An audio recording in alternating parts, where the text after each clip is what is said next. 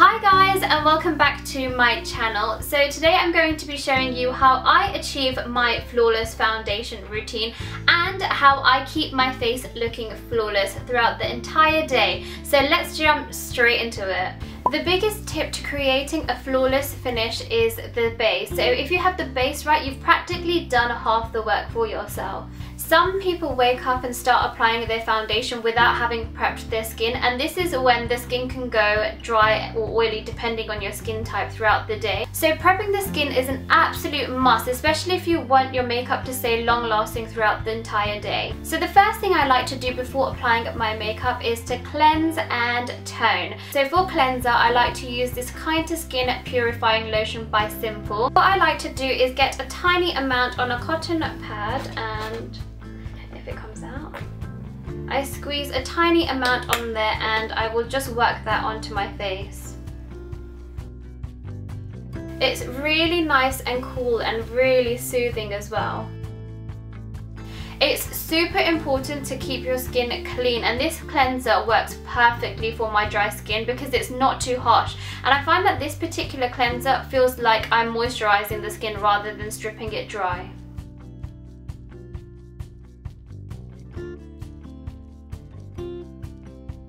Next, I'm going in with this Kind to Skin Soothing Facial Toner, also by Simple. And basically, again, I'm just taking another cotton wool and my toner, and I'm just pouring it on.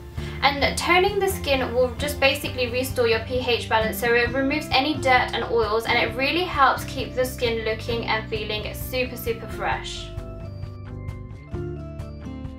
Try to cleanse and tone twice a day, especially in the evening where you've been wearing makeup on the entire day. I know running a makeup wipe across the face is an easy option and it gets the job done, but you'll be surprised at how much makeup and debris that is left on the face. It basically ends up blocking the pores and causing pimples, so you definitely want to make sure all that makeup is off at the end of the day. Next, I like to apply an oil on my face, so I either use the bio oil, which helps with hyperpigmentation on my face, and it also helps to create a really nice dewy finish as well, which is what I really like. Or sometimes I'll use the Oils of Life by The Body Shop, which I really love. It doesn't appear too oily, so if you have oily skin but you want to kind of rejuvenate your skin without having too much oil in your face, then I definitely recommend this one. For this tutorial, I'm going to go in with my bio oil, just because as it is kind of wintry at the moment and very cold outside, my skin has been super dry, so I'm going to go in with this bio oil. And what I like to do is kind of heat the product in between my fingers just to warm it up a little bit, and then I kind of just pat it into my face.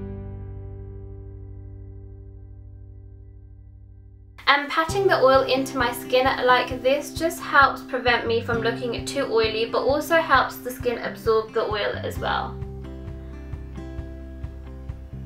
And it's kind of like a mini face massage, which is quite nice.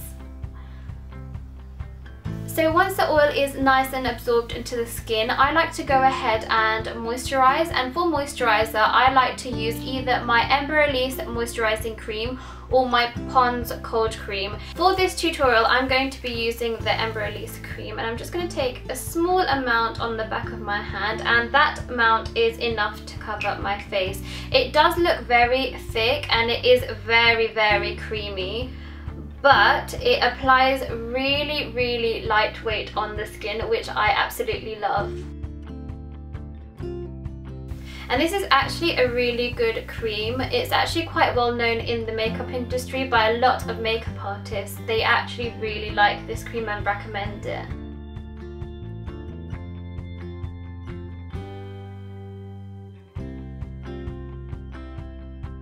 As you can see, my skin looks super hydrated and so nice and glowy. So now that my skin is nice and moisturized, I am going to be applying a primer. And what the primer does is helps the foundation adhere to the skin. And thanks to Nikki Tutorials, I am going to be using this Nivea Men's Post Shaving Balm. This product has glycerin in it, so it really helps the foundation really stick to the skin. And if you want to see a first impressions tutorial on this product, then I'll leave the link down below, so don't forget to check that out. So again, I'm just going to take a tiny amount and just work that onto my skin.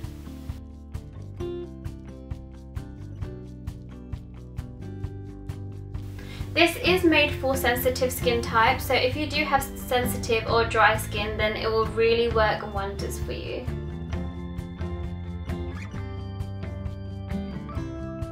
Now I wait for my primer to get slightly tacky before moving on to my next step. So I have hyperpigmentation on some of the areas around my face. Now, hyperpigmentation is effectively a discoloration in the skin caused by an overproduction of a skin pigment called melanin, and this is caused by either sun damage if you've had too much exposure to the face by the sun, but it's also hereditary as well, and it's fairly common in medium to dark skin tones. To reduce the appearance of my hyperpigmentations around my face and my dark circles under my eyes, I am going to be color correcting, and the reason why I color correct is because if I applied my concealer and my foundation, I would end up looking greys in the areas that I have dullness. So around here I would look really grey, and under my eyes as well. So that's the reason why I colour correct. So to colour correct, I'm going to be using my Bobbi Brown Dark Peach Colour Corrector, and I'm just going to be applying that underneath my eyes, and this will really help brighten the under eye area. And I'm just using a patting motion using my ring finger and working the product into my under eye. And you can already see a difference between the two eyes. This one looks a lot brighter than this one.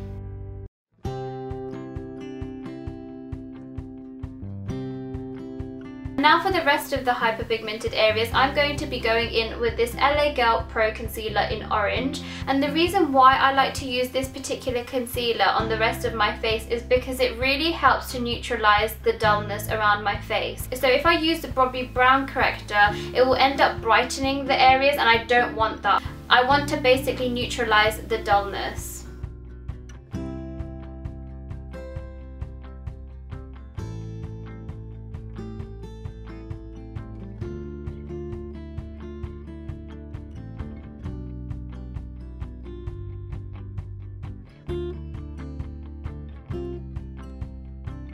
I always look really strange when I do this part. And again, I'm just kind of blending that out using my ring finger.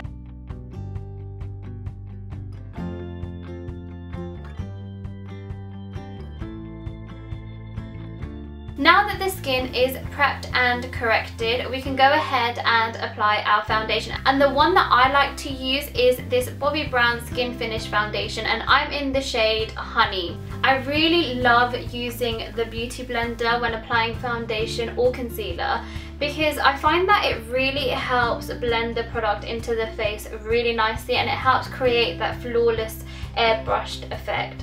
And it also helps kind of take away any excess product, so you don't end up looking too cakey.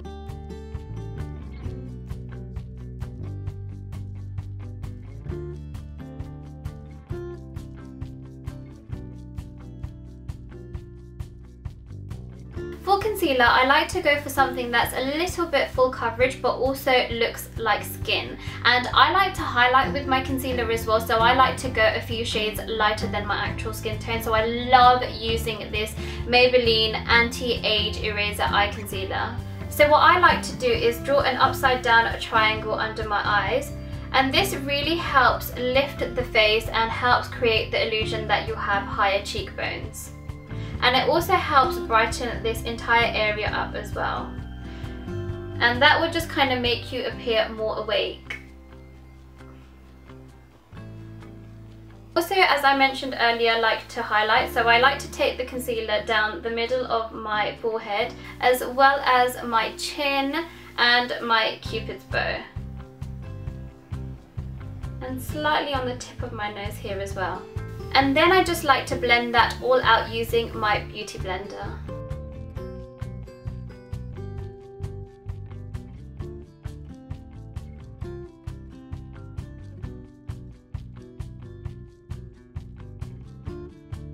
And you can see here how it's really helped lift my face up, and it's really created that nice kind of defined cheekbone.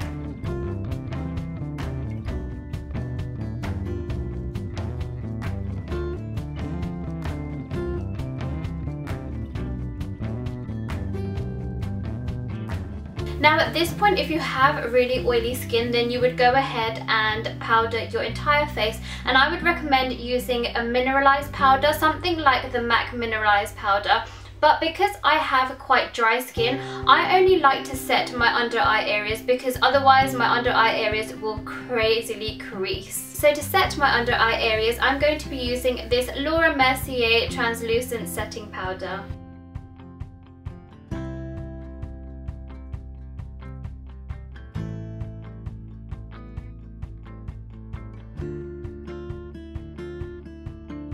So I've just finished doing my eye makeup off camera, but I'll leave all the product details in the description bar below. But as you can see, I've kept it very, very simple, just because I wanted the attention to be on the face rather than the eyes in this tutorial, so I've kept it very minimal. Now, a flawless face in my books isn't complete without some bronzer, highlighter and contour. So I'm going to be using this palette by Sleek, and I'm going to be using the contour shade and the bronzer just to warm up my face a little bit and bring my features out. So I'm taking this matte brown shade first and just kind of contouring the hollows of my cheeks.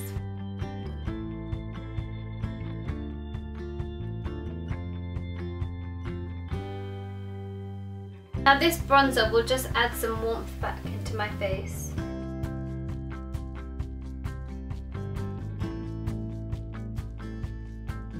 Now for blush, I'm going ahead and applying my Milani Luminoso blusher, and I'm just applying the blusher on the apples of my cheeks. What I really like about this blusher is that although it's very sheer and very subtle, it brings out a very healthy inner glow and makes your face look really nice and radiant. For highlights, I'm going to be using this stunning and my all-time favorite highlighter, and this one is Champagne Pop by Becca Cosmetics and Jaclyn Hill, and I'm basically just going to take that on the high points of my face, so on my cheekbones.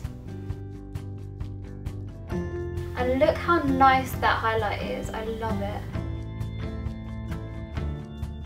It's so pigmented. I'm also going to apply some on my forehead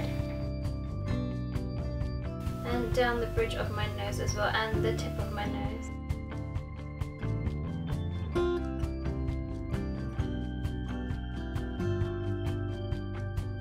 On my chin and my cupid's bow.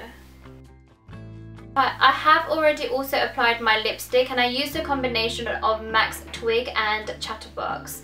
So now that we have completed our entire face, the final step is that you want it to last literally forever if you could.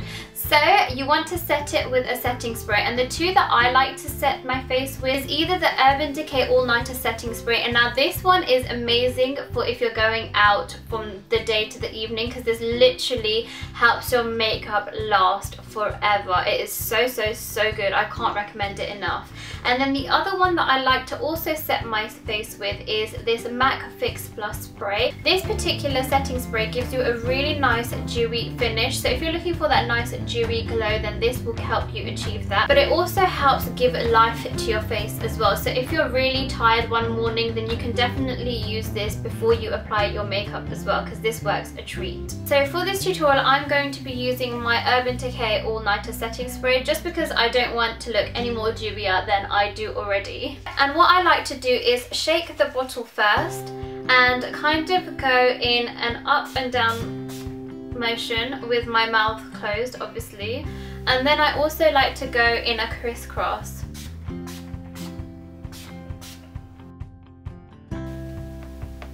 And that will basically just help set everything nicely together and make it look super flawless.